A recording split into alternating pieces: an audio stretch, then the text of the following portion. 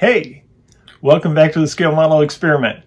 This week, I'm going to do a white glue review of the 1968 Dodge Coronet Convertible by MPC Round2 AMT. So stay tuned and watch me build this thing up.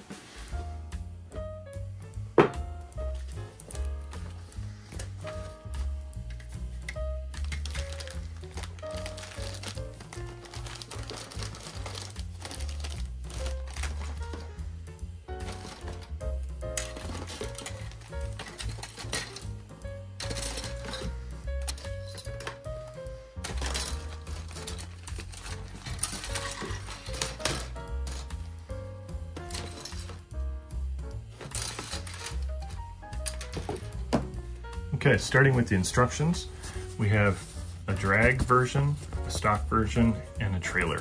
Kind of cool.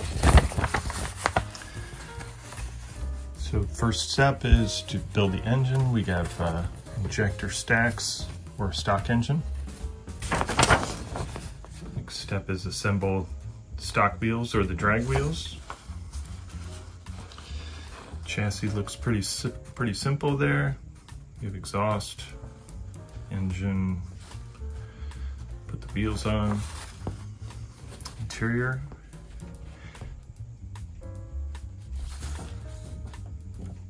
sandwich it all together, put some final touches on it, and assemble the trailer, and put some decals on it. All right, let's get started. All right, so first thing up, we'll talk about the body. Nicely cast. Do like this. The Dodge letters and the individual lines, the RT there. Nice peak here. Feeling along here, I feel a mold line. Needs to be sanded off. Same all the way to here. And yeah, just a tiny one right here. There are locator pins for the inner fender wells. So I think that that'll fit real tight. Let's take this apart.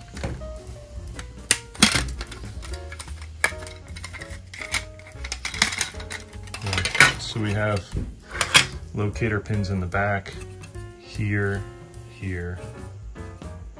Yeah, so everything's gonna line up real good.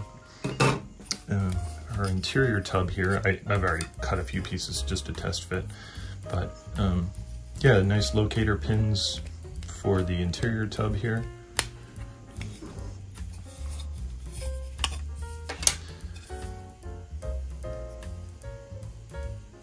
We have gas and brakes for an automatic. Chassis, along just like the Demon kit, it's a little simplified. We have our torsion bars molded in, K-frame molded in. Not bad. Not a fan of the molded in wiring, but I'll deal with that. And whatever, yeah. And here's some mounting pins for like the battery and whatnot. But I do like all of the mounting pins. That's positive mounting for everything. I like that. Same here. Okay, first tree, we have a couple of hoods. We have the stock hood and the drag hood. Really silly looking drag hood scoop thingy. Top of our radiator, interesting. Exhaust. There's our radiator wall, rear end differential, battery, wiper bottle, horn. It looks like drag traction bars. That's what those are called. Okay. Next tree, we have the firewall. It's got a molded in brake booster. And these look like probably the axle pieces. Next up, we have some exhaust.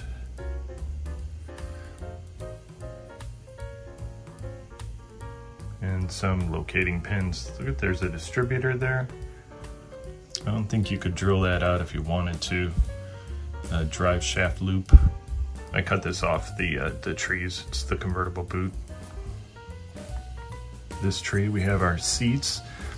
The stock seats have seat belts molded to them. I do like the buttons on them. That's nice. And some drag custom seats, seat backs to go on here. That's nice. Wheel backs for axle pins. Steering wheel. This looks like part of a roll bar. And our stock dash. Yeah, there's another roll bar here too. Next up, engine pieces. We have our heads, our air cleaner. I think that's a carburetor. Yeah, it's probably a carburetor.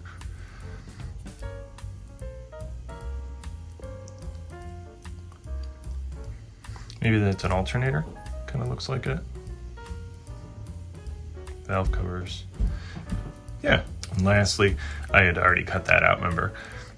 The door panels are really nice. Nice deep engraving. Let's see, sort of a 3D view to it for the armrests and whatnot. And the back seat has the seat belts molded to it as well. So our tires are black walls on one side and white walls on the other side. Here's the drag racing front tires, a little skinnier than the stock tires. So there's two of those. Here's the other two white walls. And we have some drag tires with no pad printing, like the Demon had pad printing on them. But they're not bad. And actually, is that? No, it's just a seam. I thought that might be like street drag radials. And we have a metal axle. Clear parts, I'm not going to take them out of the bag yet, but we have our windshield. This looks like drag scoop, so you can see through the middle of it. That's kind of neat. Some headlights, and I'm not sure what those are for. I'll have to look. We have a set of clear ones, and we have some red ones. Taillights, very nice. Parts for the trailer. So the two walls this piece is coming off. Looks like a floor jack, kind of neat.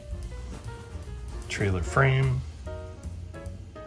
The leaf springs. Oh, this is part of that floor jack. Looks like a gas can, and a toolbox, and an axle. Kind of cool. These look like the parts to go with the trailer. We have some towing mirrors, a 4-way. What else is on here? I don't know. I don't know. And lastly, the chrome tree.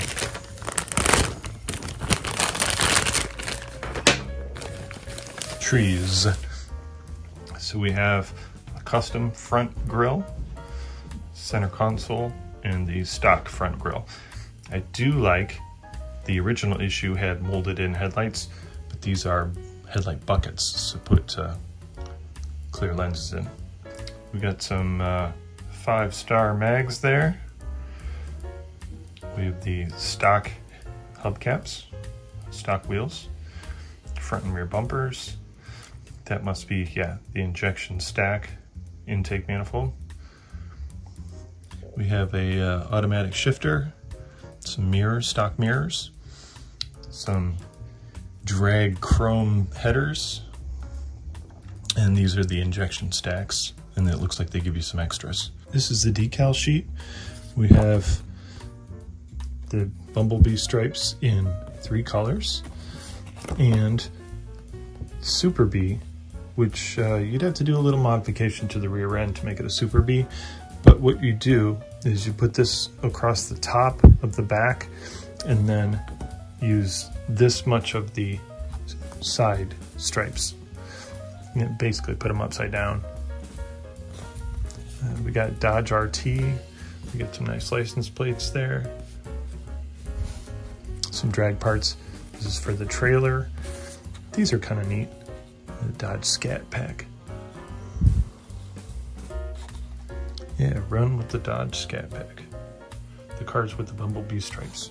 Yeah. Now I'm going to trim all the parts off the tree, and I will come back to you when all the parts are off the trees, and we will start assembling the model in white glue. So here's all the parts clipped off the trees. I sort of separated them into interior pieces, chassis pieces, trailer pieces, and engine pieces. So now that I've got it all clipped off the trees, I'll start assembling everything. Just for fun, we'll start with the trailer. I'll be using Elmers Glue All Extra Strong formula. This bottle is very old. It's about half full, a little less than half full now. So I think I need to get another bottle. But this, like I said, it's old, and so the squeeze thing doesn't work anymore because it's just too thick. So you can use any white glue, but I don't recommend using like a canopy glue because it just holds the parts too well. This is gonna hold my pieces together just well enough to pre-assemble. See how thick that is? So we'll just get started, and you don't need much.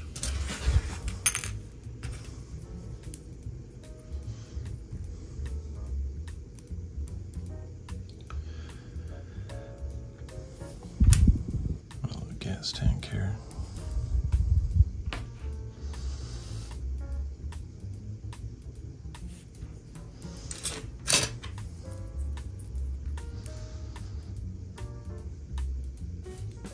All right, let's start with the trailer.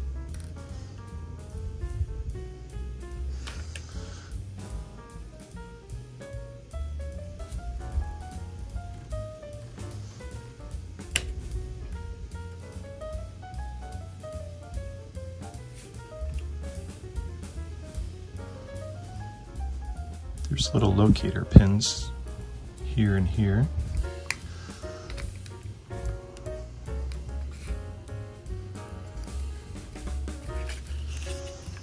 It says not to glue this, so we'll just slide it in there.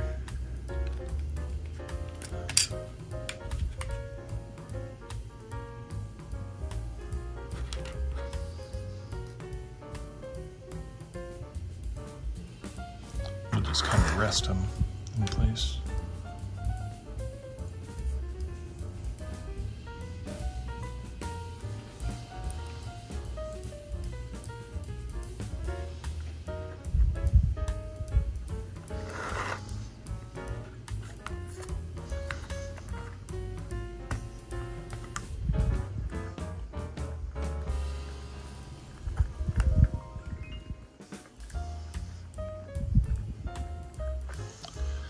We have a big pin and a little pin, so it can only go one way.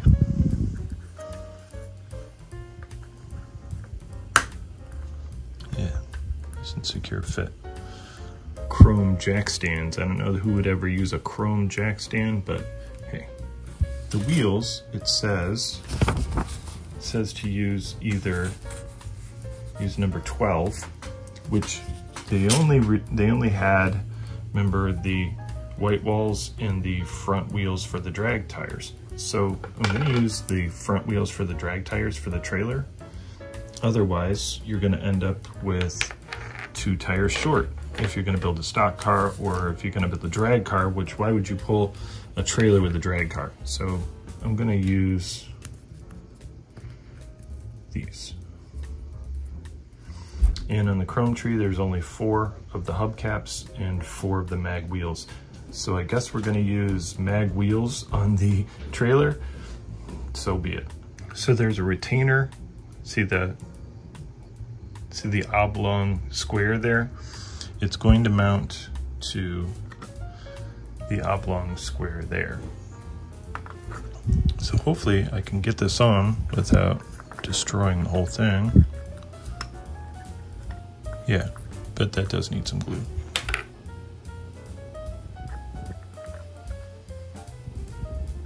Put some glue on here. We'll let that glue dry for a little bit. Continuing on, we'll put the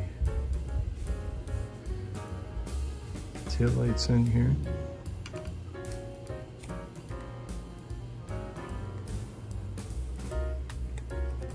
All right, now that the trailer's finished, we'll load it up.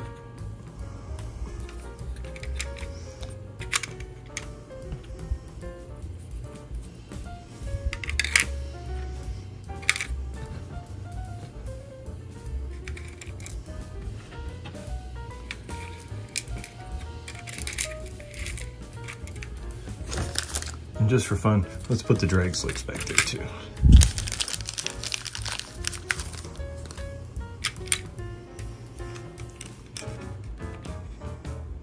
All right, now we're ready to go racing. Next up, we'll tackle the engine.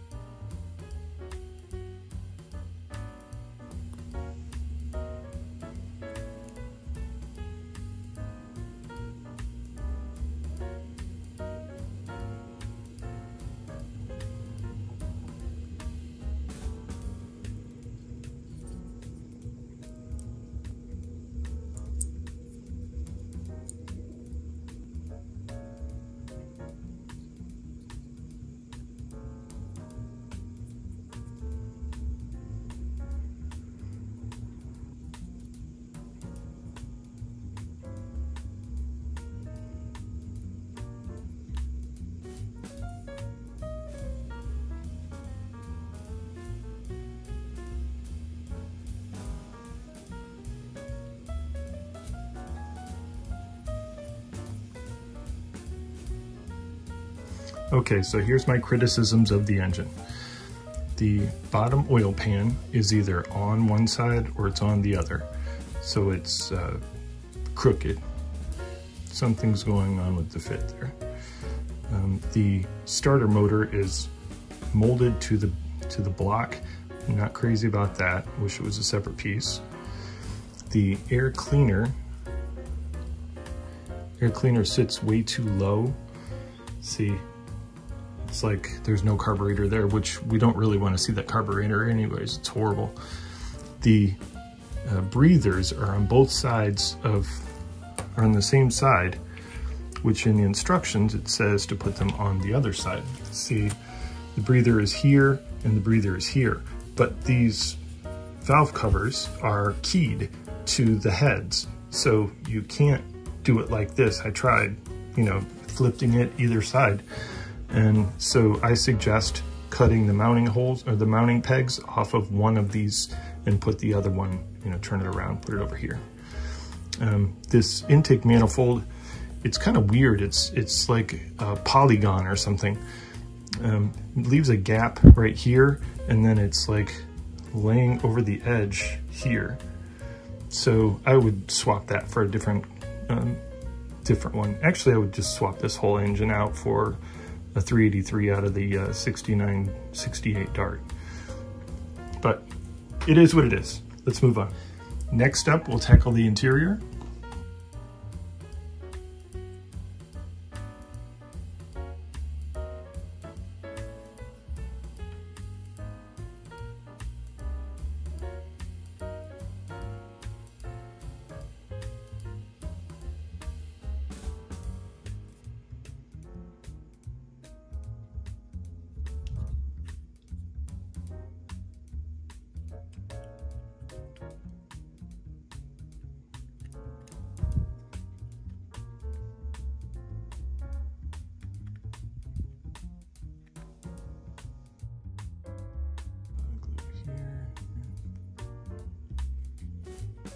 criticisms of the interior.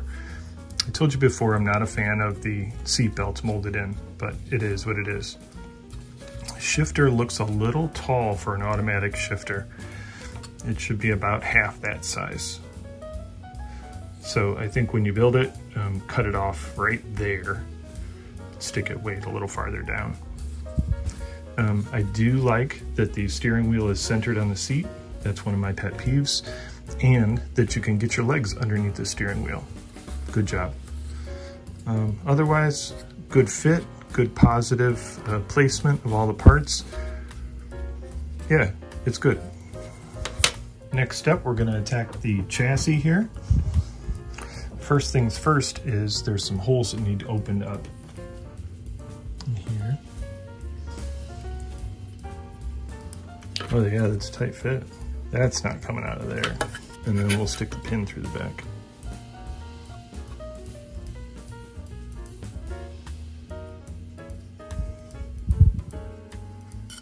I'm gonna go ahead and press these wheel backs onto here and let it all just kind of cure together.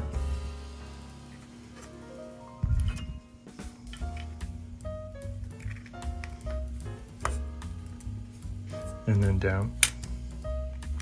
And then you can pop all these into place.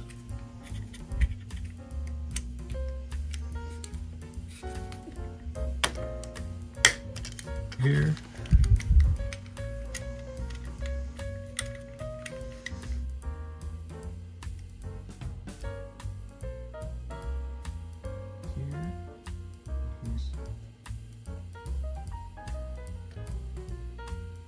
Let's go ahead and assemble these tires.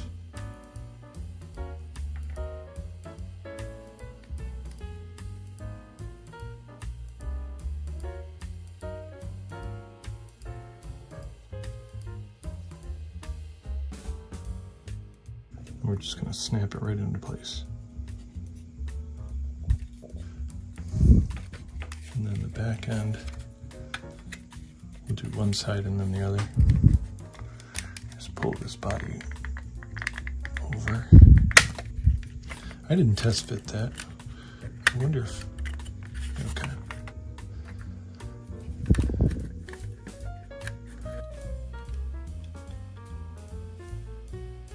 Come on now.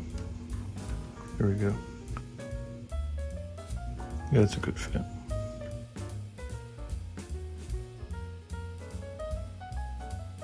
All right, so it's time for my final thoughts. It looks like a 68 Dodge Coronet. The wheel lips really good. I like the door handles.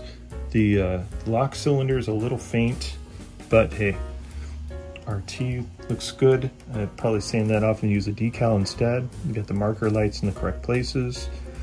You do have the turn signal indicators up here on the top.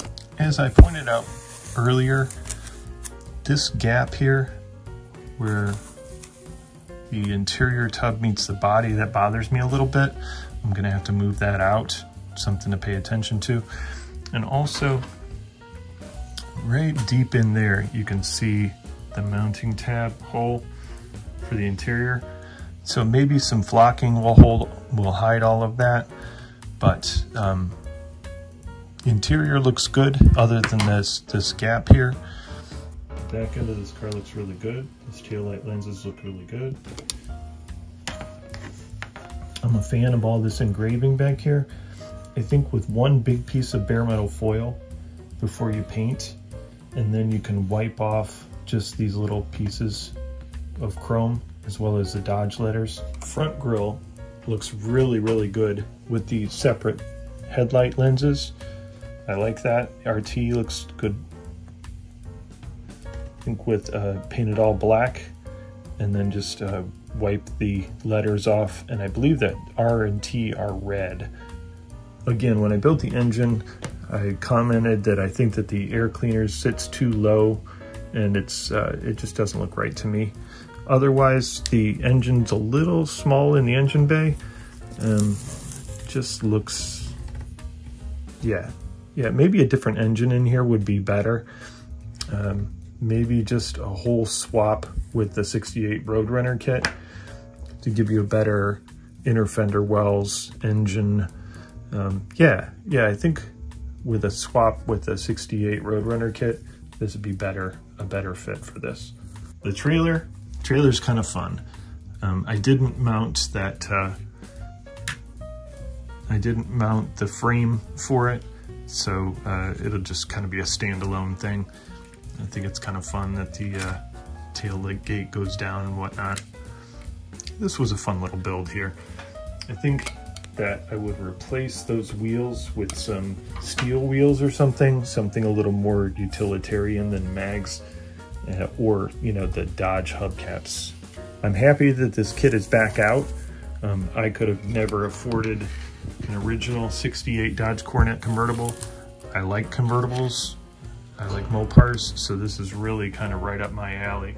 Thank you for watching my white glue review of the 1968 Dodge Coronet. I think this is a great kit. I'm really looking forward to taking this back apart and painting the parts up. I'm a big Mopar fan, and I especially like convertibles. So yeah, this is worth buying. I know that the hardtop is coming out soon, but I think I'm a convertible fan, so this is really the one that I wanted. I built the Model House 68 Coronet hardtop years and years and years ago, but this is what I really wanted. So thank you, AMT, for putting this back out, and we'll see you in the next white glue review. Bye.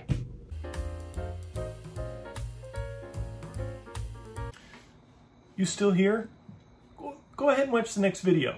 Hit the subscribe button.